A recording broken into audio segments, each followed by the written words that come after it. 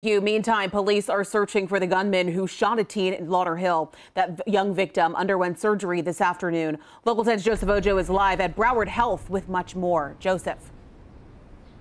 So as that search for the persons or people responsible for this early morning shooting does continue, we do know that shooting did leave one teen rushed here to the hospital where they had to undergo surgery after suffering multiple injuries.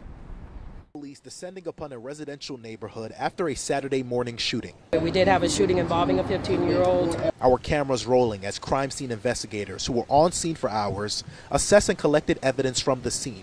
Crime scene tape could also be seen blocking the area of Northwest 59th Avenue and 21st Street. Police tell us the shooting happened around 5 a.m. They tell us they got 2 shot spotter alerts in the area as well as several 911 calls in reference to this shooting. When officers arrived, they found a teenager who had been shot several times. Lauderhill Fire Rescue rushing the teen to Broward Health in Fort Lauderdale, where he would undergo surgery for his injuries.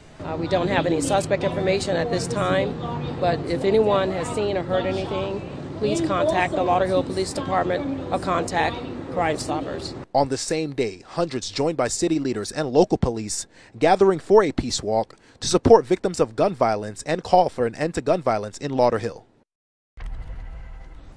And so that teen is said to be doing okay after undergoing surgery. What exactly did lead up to the shooting at this time is still unknown, but anyone with any information is urged to give Lauderhill Police a call.